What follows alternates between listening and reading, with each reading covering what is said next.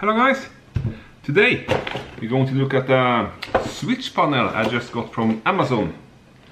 So yeah, it's a 8-gang switch panel. 8-gang? I think it's called 8-gang. Let's open it and take a look. It came in this nice grey box and it looks like this. It's made from plastic, which is again made to look like carbon fiber, that is. And yes, here I have it, 8 switches, 4 extra equipment. It's one for a, yeah, it looks like a cigarette lighter, but it's not. Dual USB. Here it was a cigarette lighter like this, but I have already taken it out and changed it for one of my quick charge USBs, which I have a video for in my channel. I will put up a link for it up here somewhere, hopefully. This is a voltmeter. There is 4 input fuses, which again goes to 2 and 2 and 2 and 2 switch. So, short description: each of these 4 fuses goes to 2 or 2 fuses. Switches. Okay, let's take a look what's inside the box. There's a cigarette lighter. Like I told you, I did switch from this one like this, also a rubber cap, and you have 2 sticker sheets with some symbols.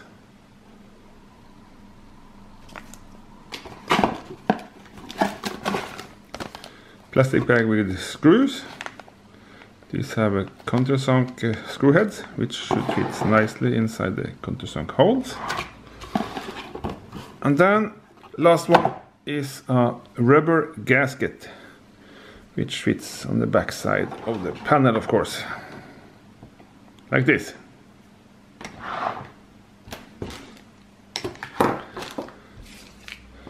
So there you have it. 2 sheets of stickers, 1 cigarette lighter, which was originally installed up here with the cigarette plug lighter, screws, and the rubber gasket. Okay, all these 4 wires is supposed to be connected to a plus side of the battery. And these 3 wires is only for the lighting of the switch. The blue and yellow one, let's test that one first. Blue is plus and yellow is minus. And then you got these nice red lights. It's a little hard to see maybe, but if I disconnect it, yes,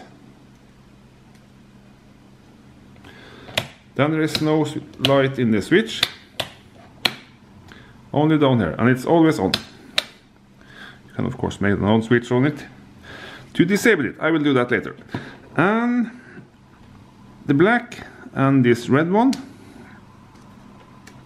is for the switch and the light in the switch. So if you do like this, all these 4 units is directly connected to the power by this one, so they are not connected by the switches. You can of course do that if you rewire the panel, but when it came out of the box, all this is hardwired directly to the fuse. So now, if you switch on, you will see there will be light in the switch. But now only for these 2, since I just used the first fuse. If I connect the next one, then of course the next 2 will be lit as well. Again, this is directly hardwired, not through the switch. So,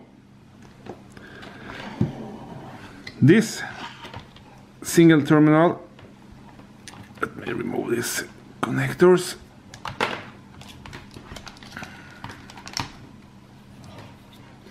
This single terminal is the output from the switch.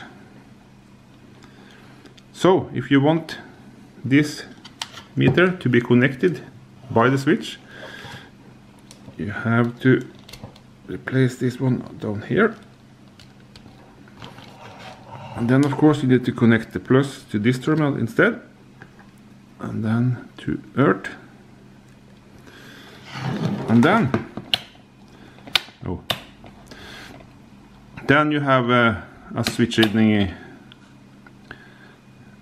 voltmeter, and the same of course with all the others if you like. Yes, and if you like to have the small LED on as well, connect these two, and then of course the blue one needs to be connected to the plus.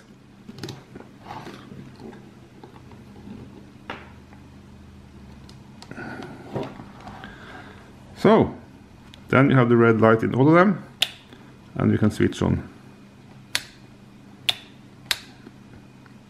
Yep. That's the short introduction.